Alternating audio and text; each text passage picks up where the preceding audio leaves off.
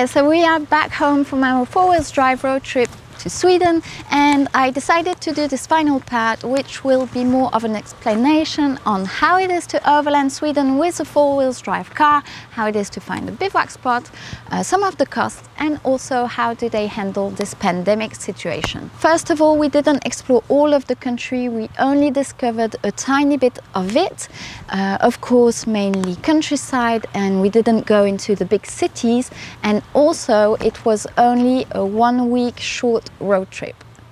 But I do think that even not staying that long in Sweden, we did feel the Swedish vibe and experience properly how it is to overland this country with a four-wheel drive car. As this was our second visit at this time of the year, I think I can give you some nice info. Traveling during autumn time must surely be different than doing a summertime road trip or even a wintertime one.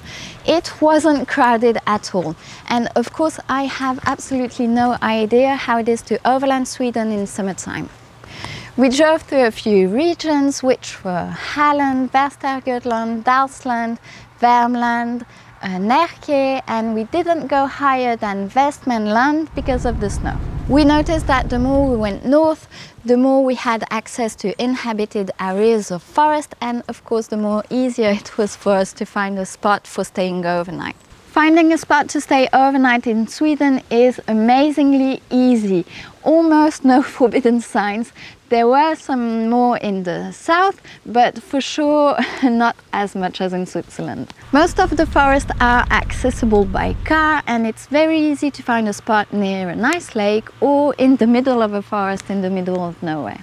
We never saw anybody where we stopped for our overnight bivouacs, but the places where we stopped, some of the places had already clearly been used for the same purpose, because we found some already made campfire pits.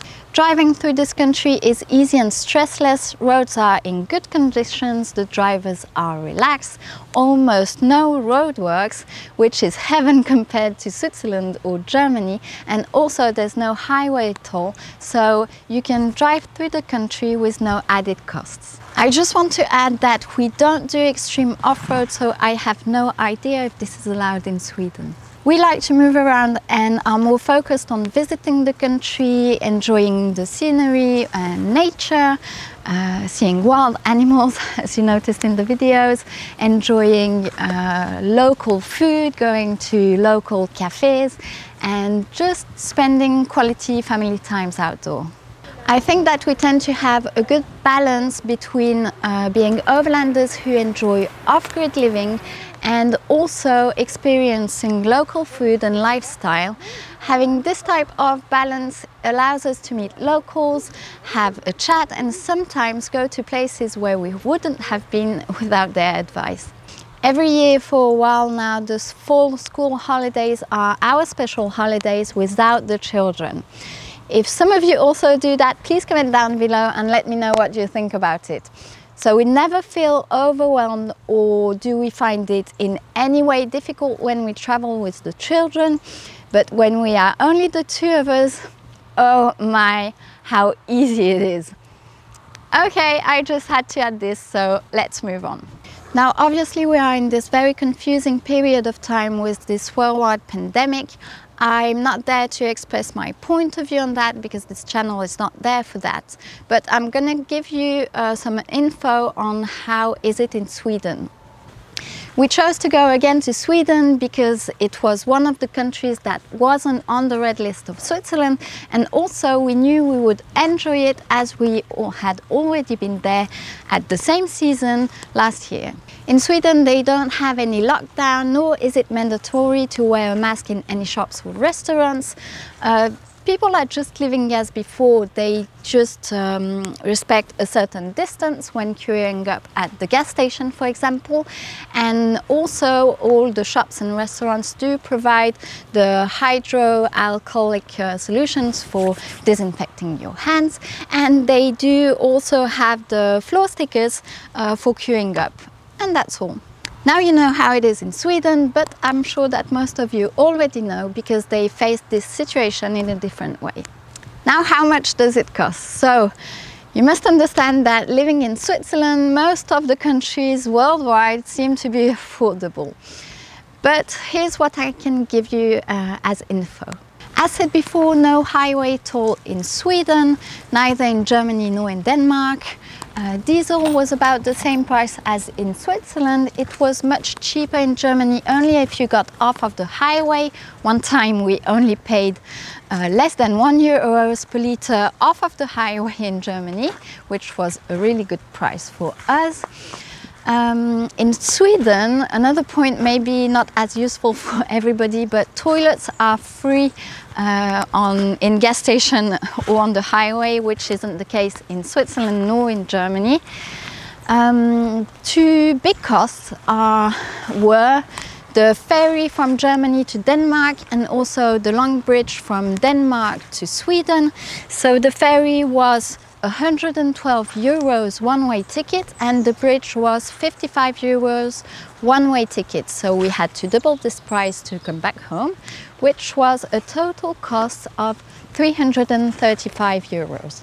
Coffee is about 2 Swiss francs per person and you can serve yourself several times, but it's mostly filter coffee machine.